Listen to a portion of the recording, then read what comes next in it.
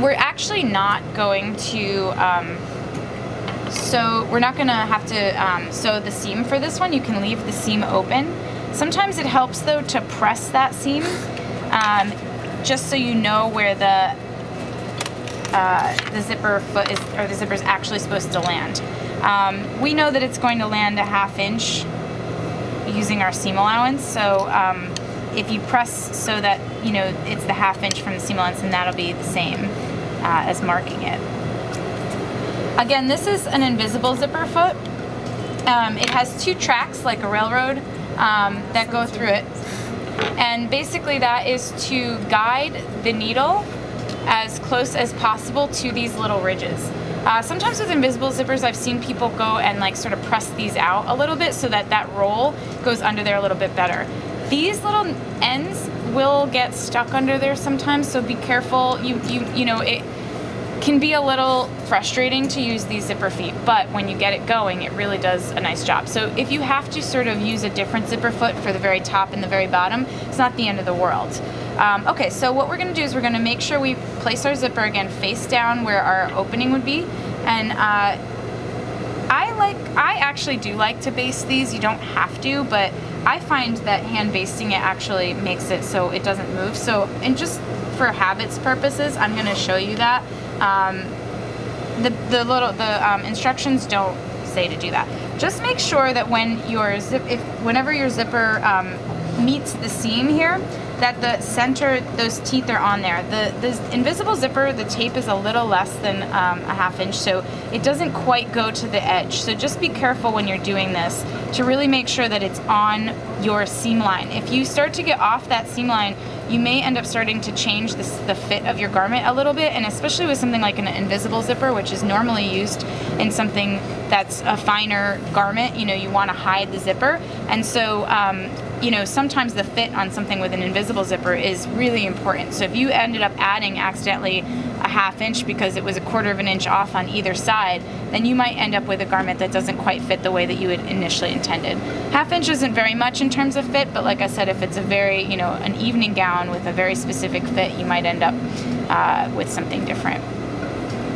So I actually can baste both of my sides down, and this is also a good habit to get into, because then I can actually test it and make sure that my zipper's lining up okay. Something that happened a lot when I was first starting to sew was that my zippers would go in and one side would be slightly positioned a little different than the other side, and so the ends of my garment wouldn't quite meet up, and I also would have sort of a little twist, and that was a real bummer because I had put so much effort in, and of course the zipper is always the last thing that goes in, and so it's like all that work and then it doesn't quite look right. So, and especially because zippers can be challenging at first to put in, to set in. Once you get the hang of it, and if you actually follow these directions that I'm giving you and that I'm telling you, and you actually hand baste, it will be easier. I know it seems like a hassle and time consuming, but this does make it much, much easier.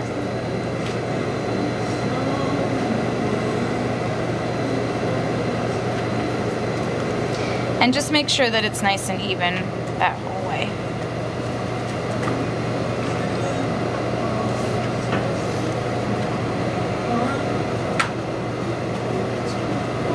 All right, good enough. Okay. So again, if you baste it, you can then just double check and make sure that, you know, everything is looking right. The other reason I like to baste it is because you're gonna sew this one side at a time and it needs to be open. So I'm gonna go ahead and sew this first side on. And again, I like to start down a little bit because it gets stuck on that stopper at the top. And you're gonna make sure that it's going through the rut that is puts the needle closest to it. If I move this over to the other rut, it's actually gonna be on the other side of the needle. And you kind of unroll it a little bit. I'm not sure if you can see what I'm doing, but I'm unrolling that a little bit to fit through that channel. Make sure it's not on a number 5 stitch, sorry. And you can back stitch a little bit, just again be careful because it does get sort of stuck sometimes. And then as you're going, you also might want to kind of roll it and make sure that it's really kind of getting close and it's not getting stuck on anything. And you want to pull, you can't do that trick because you can only do one channel at a time. So you kind of have to just get close to the end there and backstitch. And what I'll do is I'll show you in a minute how to finish it off. So that's one side, and you can see it gets much closer than you'd be able to with any of the other zipper feet. And I'll show you, if you look on this side, you see how close. I mean, it's super invisible. You really can't see it. And so that now it's time to do the other side, and because I'm going to start from the bottom this time, because I want to just use the same side channel. I suppose you could do it, we could do it from the top actually. It doesn't matter how you start it. It's just make sure you use the correct channel. So this time I'm actually doing it on the left hand side. And again, just make sure that it kind of unrolls as it goes. Get as close to that stopper as you can. Back stitch.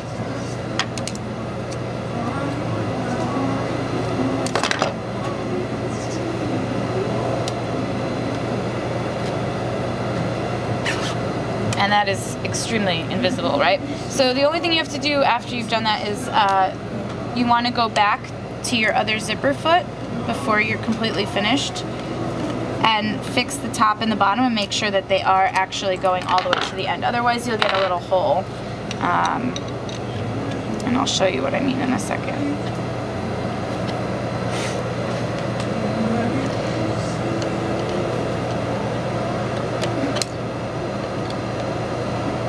So now you can come back up to the top here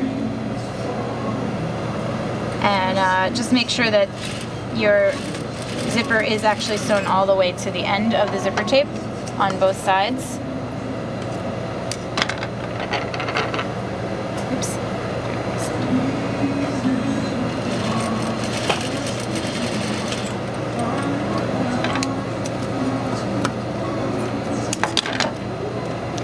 And the same thing at the bottom here. You're going to want to just see how it kind of ends, and there's a little gap there. And you know, it's not super visible, but if this is a tight-fitting dress, you're going to have that, which is so beautiful. Nice job with the invisible zipper. You don't want to ruin it with a little mistake at the bottom. So what you do is you just kind of take up where you left off and try and get as close as possible. The other thing that you can do is hand stitch that closed if you really can't get in there.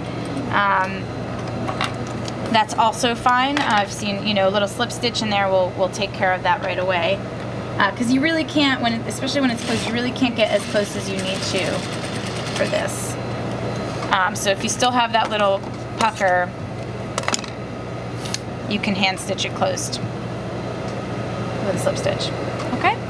So why don't you guys go ahead and work on those?